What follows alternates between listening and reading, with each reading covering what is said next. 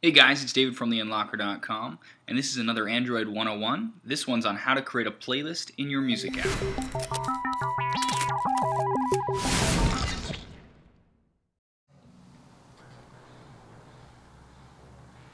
Alright, so you want to make a playlist.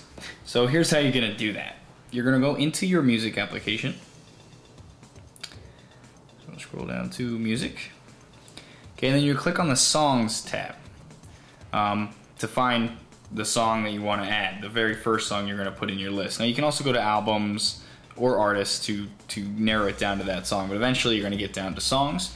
You're going to click on whichever song, so let's just say the first one. You can pause it for a second, and then you're going to hit menu, add to playlist. Current playlist is whichever one you're currently listening to. New playlist, and then any other playlist you have will be listed beneath that. So new playlist is what we're going to select because we want to create one, let's say, for the gym or something. So we're going to call it, you can name it whatever you want. Great if I could type.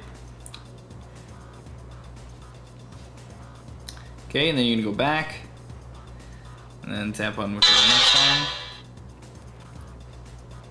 Add the playlist and see how now gym is located there.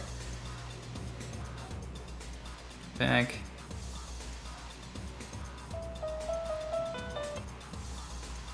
Add to playlist, and you get the idea. So then, whenever you want to listen to those songs, you click on playlists at the top, and you're going to see your playlist that you created. Now it'll have all of these songs in here. You can hold down on the far left where the lines are to be able to move them and change the order. And you can tap one to begin playing.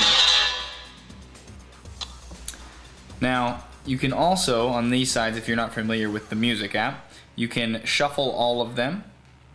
So this will do repeat all songs. So everything in that playlist will get repeated.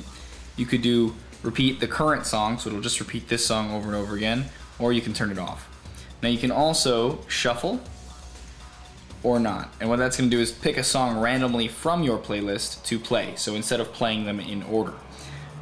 Now up here at the top, you can see all of the songs within that playlist that are about to be played.